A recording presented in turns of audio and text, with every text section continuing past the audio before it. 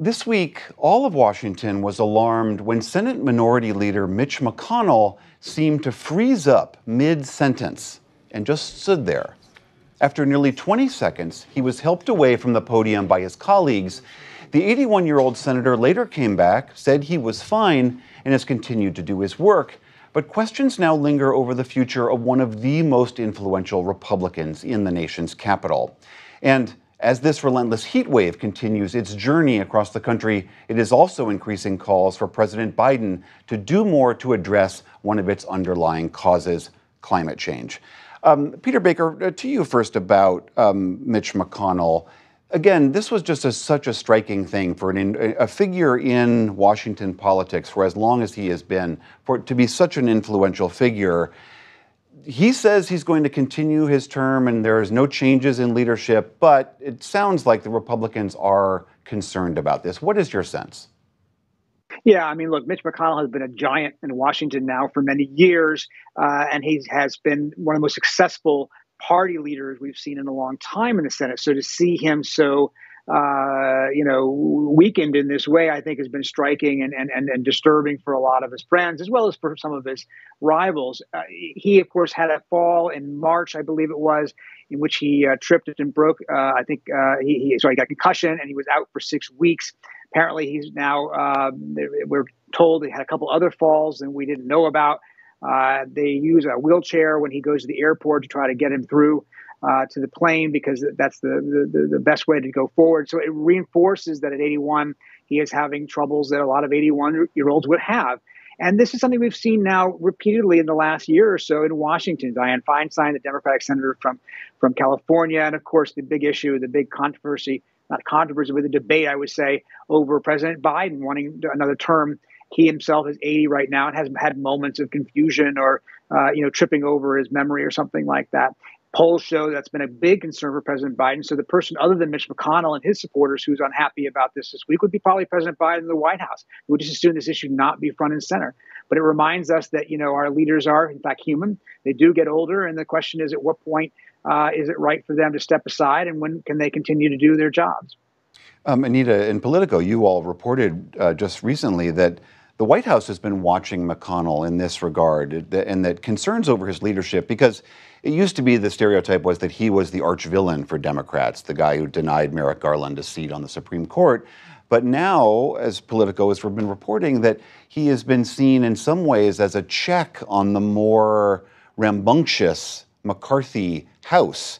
And I wonder what your sense is as how Democrats might be thinking about negotiations going forward. Yeah, I mean, that's right. And remember, Joe Biden and Mitch McConnell have a long, decades-long history. So you don't really hear them. They might have a couple funny lines about each other, but you don't really hear them out and out criticizing each other because there is that long history. And remember, Joe Biden's the guy who says, look, he can get along with anyone. He can cut deals.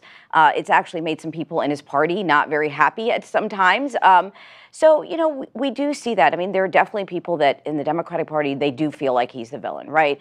I don't think they're going to get that from the White House, but they are feeling that. They are thinking that. You have people in Mitch McConnell's own party thinking, sort of looking at their watch, is this the time? They're not saying that out loud yet, but people are sort of talking about it and whispering it. I think this week a lot of people were buzzing about this, but they don't want to say it out loud. That's just not the place yet because he has been around for so very long.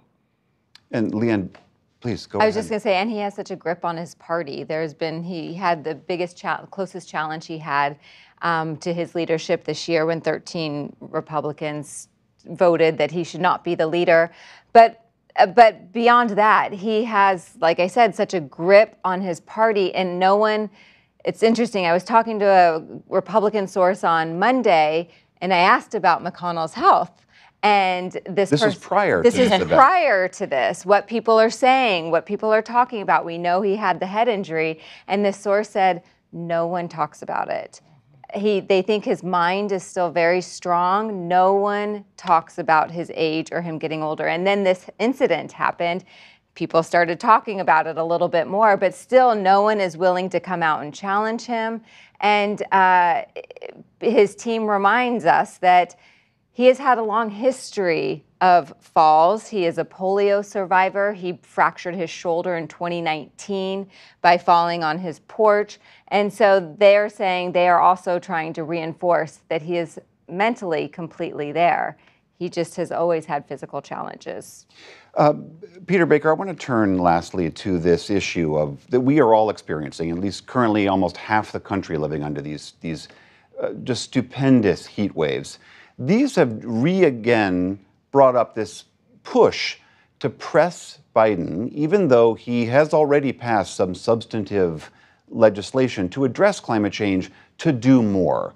And I wonder if you think that this kind of a calamity that we are living through with electrical grids being taxed all over the country and people literally sweltering, if this does really dial up the pressure on the president and what he might do with that.